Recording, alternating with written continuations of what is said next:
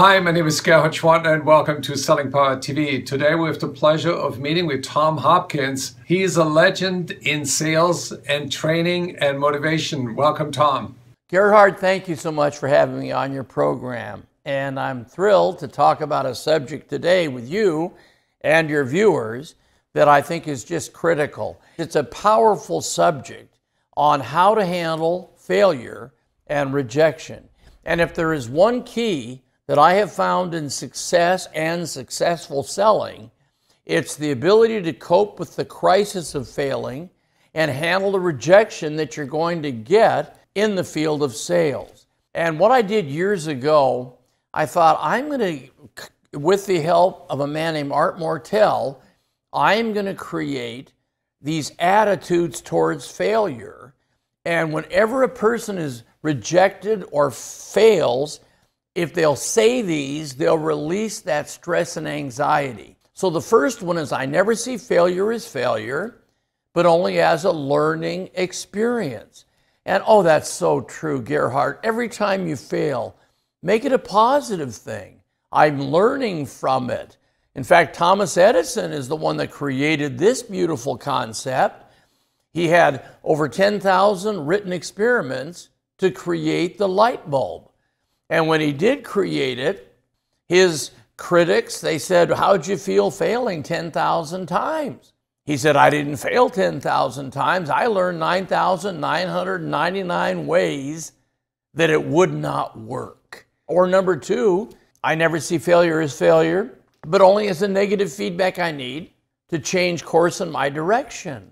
Now, if you look at every rejection or failure as negative feedback you need to change, you will then change to a new subject, or you'll change and ask them another question. Number three is my favorite. I never see failure as failure, but only as an opportunity to develop my sense of humor. Do you know if you laugh every time you mess up or fail, there will be days you'll be in stitches all day long, which is good. Or I never see failure as failure, but only as an opportunity to practice my techniques. Well, that's what you get when you do a presentation with a client. You don't end up getting the check or closing the sale. You had a chance to practice, which is a positive way of looking at not getting the yes. And I believe that life is a game we're all playing every day. Selling is the art form game inside the game of life. And then, of course, I've written a champion creed, which I'd love you folks to take and to use. And it's very simple. I'm not judged by the number of times I fail, but by the number of times I succeed. And the number of times I succeed is in direct proportion to the number of times I can fail and keep trying. See, that's the essence. Please realize you've never failed until you quit.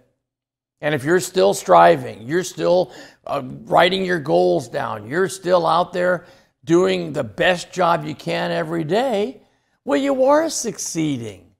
You must have patience and perseverance to go after your goal. Love the people you serve and use the money you earn. Never use the people and love the money.